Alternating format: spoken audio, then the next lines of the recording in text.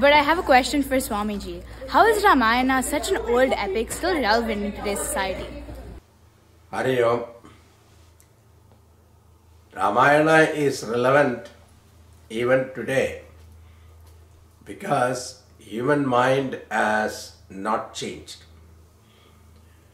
The same jealousy, hatredness,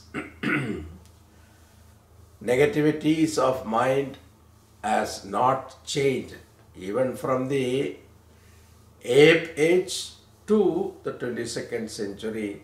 Still we have those negative thoughts in our mind.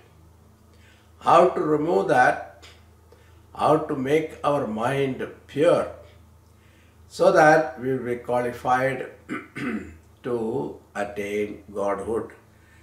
This is the whole purpose of all our scriptures, and the scriptures do not address your physical nature, it addresses only the mind.